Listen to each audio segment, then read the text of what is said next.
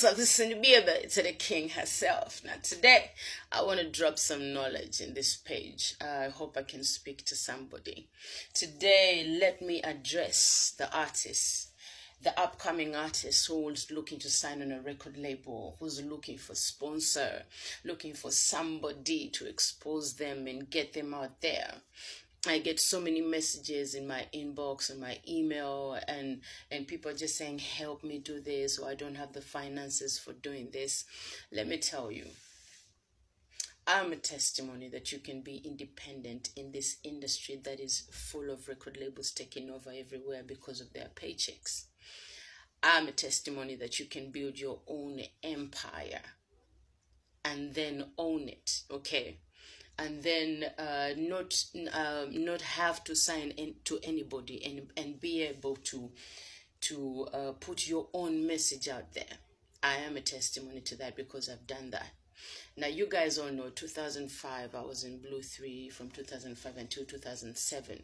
And officially, I went solo in 2008. And since that's the only record label that I was like officially signed on to. I'm not going to lie to you. I've tried to collaborate with a few record labels along the way. But the truth is, along the way, I got to realize is I cannot be anybody's bitch. I'm just not built that way.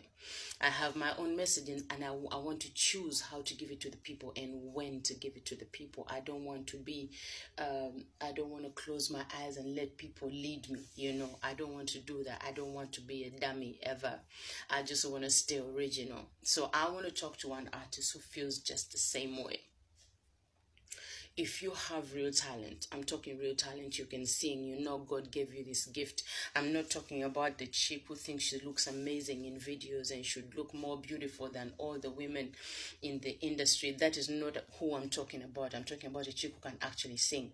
I'm not talking about the chick who thinks they can sleep with the boss and then have a career, you know. And all of that, I don't care about that. What I care about is the artist who can actually sing, actually perform.